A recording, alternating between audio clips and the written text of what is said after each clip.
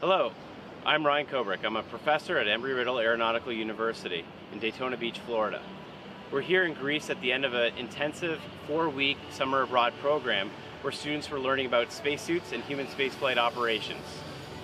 In this program, students are taking classes anywhere but a classroom, taking topics in space and relating them to their own adventures abroad. While they understand what it takes to explore Earth, in order to explore space, they must first understand what allows humans to venture beyond the safety of our own planet, the spacesuit. Humans should always be considered at the center of design, and being human at the center of that. Study abroad opens doors to our universe, and it's up to the students to take that next step into the cosmos. It will change your life, and you'll learn how to know thyself. Okay, all flight controllers, gonna go for landing. Retro, go. Righto, go. Guidance, go. Control, go. Telcom, go. GNC, go. Econ, go. Surgeon, go. Capcom, we're go for landing. Humans are designed to live on Earth, so whenever we try to go beyond our atmosphere, we must reconstruct the conditions found on Earth in order to survive in our new environment. To do this, astronauts must wear specialized suits. These suits come in 2 different categories: intravehicular activity, or IVA, and extravehicular activity, or EVA. Overall, a suit must be able to provide protection from the variety of risks that are associated with being in space. On EVA, the suit should provide pressure to protect the astronaut from the vacuum of space. To provide thermal regulation for the astronaut, a liquid cooling garment circulates cool water throughout the suit to keep the astronaut from overheating while performing tasks. The suit should provide breathable air to the astronaut while also removing carbon dioxide from the suit. The Apollo astronauts breathe 100% oxygen from their PLSS, or portable life support system, which they carried on their backs during EVA. While inside the vehicle, the cabin regulates the temperature, air pressure, and oxygen levels. In addition, it protects the astronaut from the cosmic radiation and micrometeoroid impact. Therefore, IVA suits are generally used during launch and re-entry or as a backup in case of an emergency. An IVA scenario is usually initiated by spacecraft decompression and is used to protect in a disaster.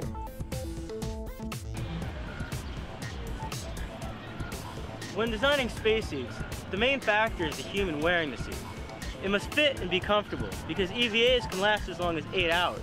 In addition, an astronaut on EVA needs to be able to use tools to repair equipment, or on planetary EVA, perform experiments. In order to use these tools, the astronauts need high levels of dexterity, mobility, and visibility. To meet these requirements, the gloves need to be designed to increase range of motion in the hands.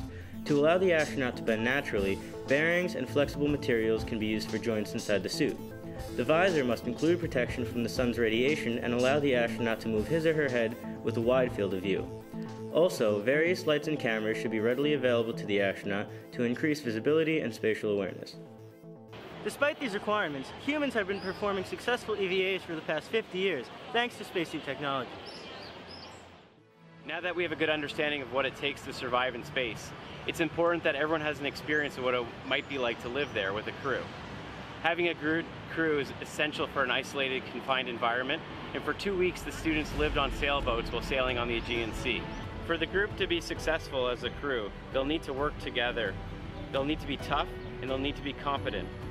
The dangerous perils of early explorers sailing across the oceans to discover treasures from beyond or new homes to settle all had a common goal: pushing the limits of our personal and collective capabilities.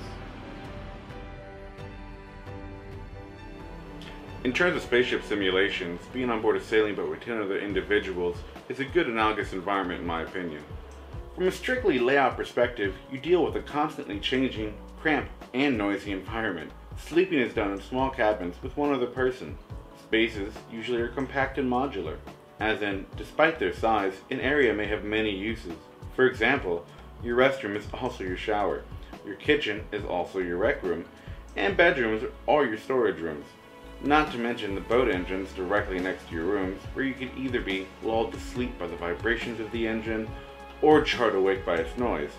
These sort of conditions with so many people tend to lead to people bumping into each other and needing to cooperate efficiently if they're to make the voyage.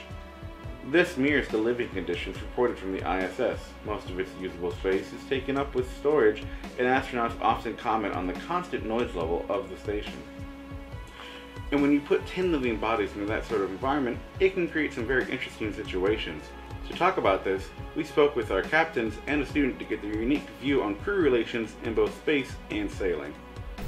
So the sailing portion of the trip lasted 2 weeks. We got to moor offshore a couple times for 1 or 2 days, and that was the best facsimile for being on a spaceship or a space station, due to having to stay confined to the ship with the 11 people counting our captain's tomates and cooperate. Well, to be an efficient crew in sailing, teamwork is I think it's the most important thing. The spirit of creating a team and being able to help each other, feel each other's needs and the needs of the boat, and be focused on the mission that you have, either winning a race or just having a good time. You really have to work together to get this happening. You must help each other and cooperate for the safety reasons. In this small area, the sailing yacht for the exam, you have to have your personal place, but you have to share things and food with the other crew members. The most important one, I would have to say, is to be open to change your daily program, because there are a lot of people in a confined, well, not confined, but a rather small place, and there are several things that need to be done every day. What Marita mentions here is a great point about daily life aboard the ISS. The astronauts' daily schedule is basically wake up, work, and then go back to bed. Every minute of their daily life is planned down to the minute to increase efficiency. And while a schedule on a sailing boat isn't usually as exact as NASA's, we tend to keep a loose itinerary for the day in order to help the boat stay on track. The sailing trip acted as our first bonding experience for the class and crew and helped pave the way for relations here on out. There comes a time when every astronaut has to leave the safety of their vehicle to either go out on EVA and 0G or explore the surface of a new world. To simulate the low G environment and conduct safe operations where the team is dependent on their life support systems, students will don their scuba gear and try to moonwalk on the clear Aegean Sea floor. Training is important for learning about operations, and not everything can be found in textbooks. Don't trust, verify. To train astronauts in low G environments, NASA uses the Neutral Buoyancy Lab, or NBL. The NBL is located at Johnson Space Center in Houston, Texas, and utilizes a giant indoor pool to test space hardware underwater. Like the NBL, we can perform similar tests in the ocean with the addition of weights on a scuba diver. This will simulate the gravity on other celestial bodies such as our moon and even Mars. For our simulation, we chose to mimic the environment on the moon by using calculations to figure out what weight needed to be added to a diver to simulate the moon's gravity. Rob was one of our demo divers and will now talk about the calculations and his experience underwater. Each diver is going to have to calculate their weight differently in order to simulate lunar environment underneath the water. Let's do an example problem. To start, we're going to take the hypothetical weight of our diver, which is about 175 pounds. Now we're going to multiply that by 0.1, because when you go scuba diving, you need to attain neutral buoyancy, which you do that by adding about 10% of your body weight through a weight belt. So in this case, this diver needs 18 pounds of additional weight. Now we're going to take that diver's body weight again and divide it by 6. This way we can get what their body weight would be on the lunar surface, which is about 29 pounds. Now we're going to take that 29 and subtract 18 from it, since we already have that added weight there, and we're going to find out that we need 11 extra pounds in order to simulate lunar gravity underneath the water. Now we're also going to take the PLSS weight, which is about 50 pounds, and divide that by 6 as well, since we're bringing it along.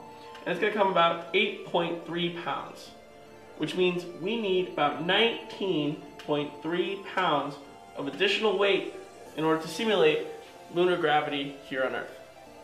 The process of the dive is to have 3 different simulations, and on each dive we did different speeds of walking as well as jumping and picking things up to simulate some of the activities that astronauts would do on an EVA.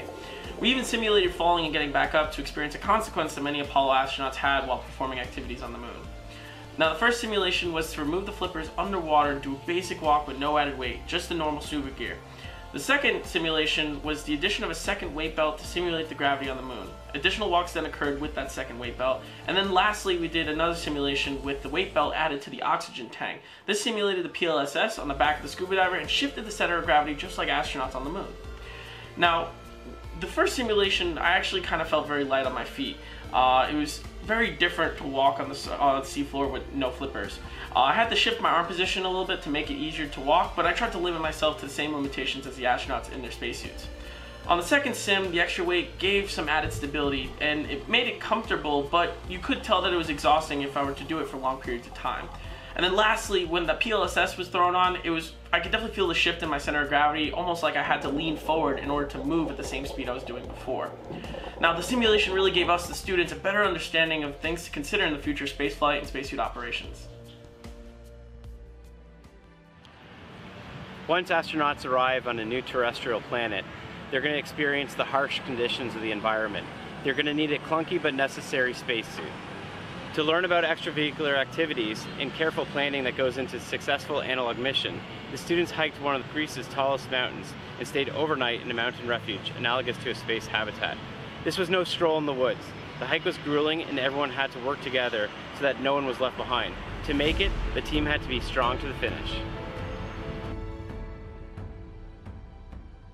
Today, the students will be hiking the Astraka mountain in the Zagori region of Greece. This is a moderately strenuous activity, which allows us to do basic research into human workloads, energy consumption, and consumable usage. With these three topics in mind, this makes this an ideal exercise for a terrestrial EVA analog. Suiting up to protect from hazards is necessary before any space activity. Proper footwear is required for traversing the difficult terrain ahead. The best option are strong, resilient materials to protect from rocky and dusty environments. Legwear must be strong and flexible for optimal movement and protection. The outermost layers of clothing should focus on protective and thermal elements to prepare for a variety of different environments. Most importantly, the right piece of headgear is necessary to combat light and heat from the sun, keeping its wearer breathing easy in any situation. On today's hike, students will need to utilize a backpack to carry all of their gear. Basic necessities include food and water, for which we'll be using dried pineapple in 1.5-liter bottles. Emergency supplies consist of a map and phone or GPS for navigation, as well as a whistle and first aid kit. Now, we're ready to go.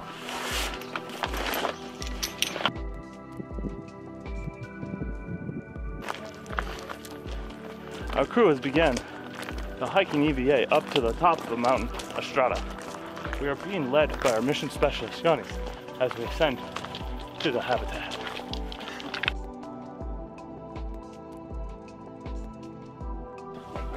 So Yannis, what is the best way to save energy during a hike? The best way is all the time to keep a pace and not change your pace, and try not to carry with you things that they're not useful, and that means you have to be lightweight all the time, only the important things with you. One of the many hazards that the crew will face on this hiking EVA is overheating due to the sun and physical activity.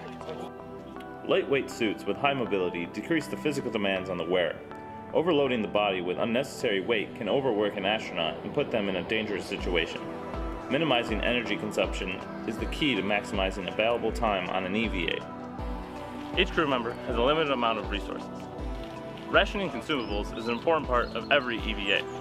Let's go to Rob to see how he rationed his consumables. Hello there. Well, with me, I think I overpacked a little bit on water, but I've got a Camelback with 2.5 liters, water bottle which I could just refill with about 1 liter, and I've got 6 granola bars just like this. That's pretty much it. This is our final resting point before we reach the habitat. All the crew is taking a quick break and preparing themselves for the final stretch of the journey.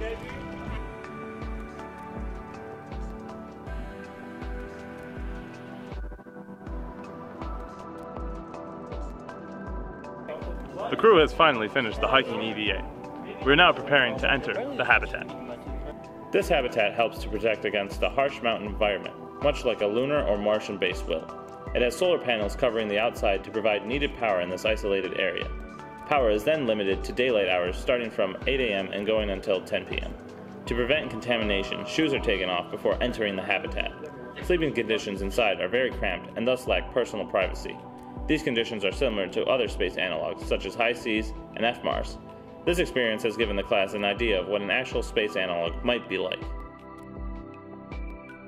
And with that, our month-long journey across Greece came to an end. As a class, we learned a lot about spacesuits and what it takes to keep an astronaut safe in space. We also learned how to simulate space missions here on Earth. But most importantly, we learned how to travel and share our experiences with others.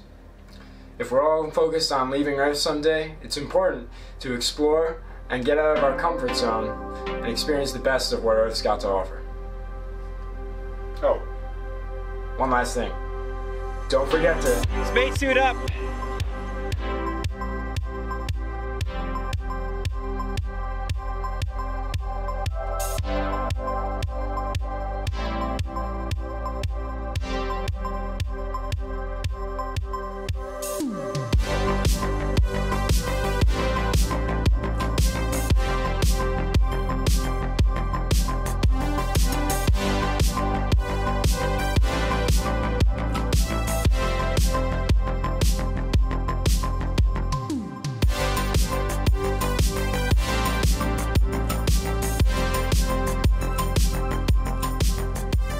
Spacesuit up!